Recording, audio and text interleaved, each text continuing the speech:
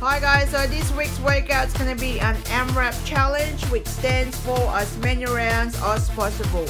So you're going to set your clock for 4 minutes and then you'll do circuit 1, which will have 10 deadman burpees, 10 dumbbell swings, and then 10 bicycle crunch. So doing 10 repetitions each 3 exercises, and then you do as many rounds as possible till the 4 minutes is up.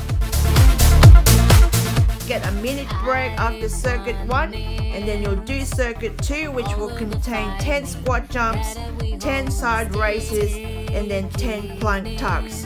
And then doing that as many rounds as possible till the 4 minutes is up.